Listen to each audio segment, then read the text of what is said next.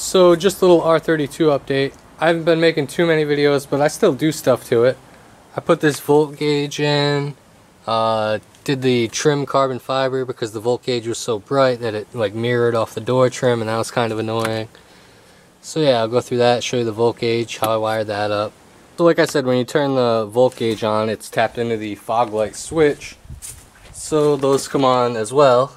Pretty happy with that install, I really like those.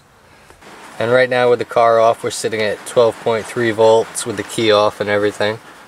And I'll go through the startup process and show you how it drops the voltage and what we idle at once the car is running. So the car is off now, we'll turn it on. That's the key on, drops it down a little bit. Start it up.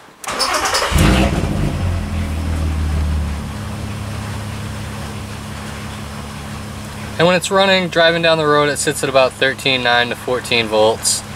Stuff like the headlights and the high beams, you turn those on, and then it'll drop down a little bit more. Shut the lights off, high beams off, goes back up a little bit. So when I'm driving, I have the steering wheel like right here, and you don't really see that gauge at all unless you're really like looking for it or turning.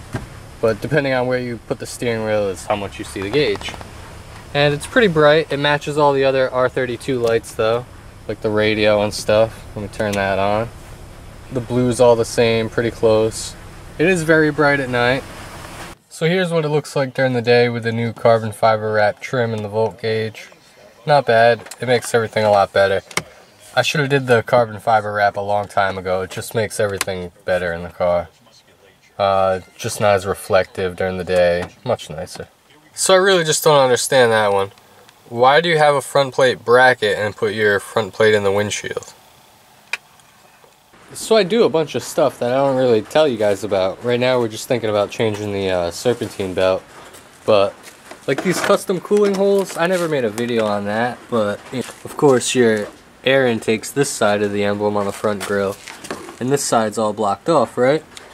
But if you get in there with a Dremel, you can cut it out, make some custom cooling holes, and get more airflow.